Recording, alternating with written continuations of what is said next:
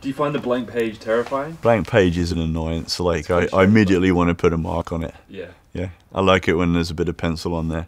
I actually tend to delete the page I've been working on before and leave some things on there, and then we'll start working on a new page, so I don't actually have a blank page.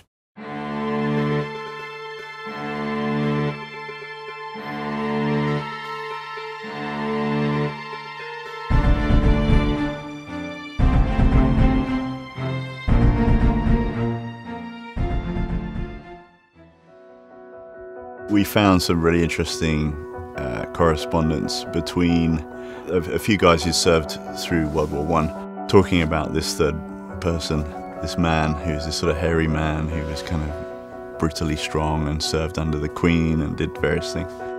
And that was definitely a jump-off point for doing more research into this character, Mono. It's based on some truth. A lot of the questions in Mono's story are about how he fits with mankind. In fact, his central question is mankind? Like, so he's always weighing up, like, does he want to be part of man? Or does he want to remain with the beasts and the animals and nature? You see any of yourself in Mono? Oh yeah, yeah. I really, really wish I could rip someone's arms out of their sockets and bash them over the head with their, especially when I'm in meetings.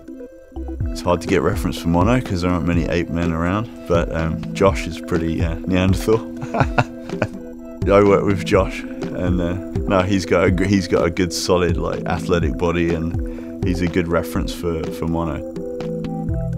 It's an amazing age we're in because there's so much material to reference, and I think the quality of a hand becomes even more important because otherwise you're just photoreal and you're on the internet taking photos. So it's like, I think the era for art and telling story like this is just getting started again because it's original.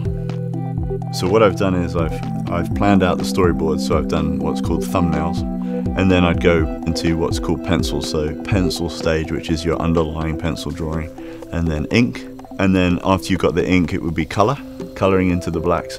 And then we do a thing we call building the book. So to bring the animation and motion into the book, we build it on Madefire.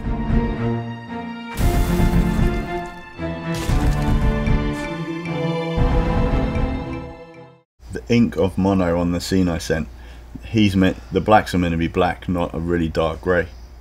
So if you're leaving them black, they're meant to be black, if that makes sense. But if you want to colour into them, that's your call. But the density of them is meant to be black. So like if I was putting them in, I'd up the contrast on the black so that it all feels like an India ink. It's not meant to feel like a wash black. Just to keep that kind of foreground dominating shape kind of thing. Yeah, that's what I'm trying to say. It's not meant to be a washy black. It could be a broken up black, but not a tone. Yeah, no, that's cool though. No, I know. The cool thing about comics is if you have a pencil and a piece of paper, you can do it. You don't need anything else. The challenge is getting that story found. With Mono, the story I love telling is he's man and beast, and so he really personifies this kind of tension between mankind and the planet and nature. And now it's in the digital realm, it can travel anywhere and be found by anyone.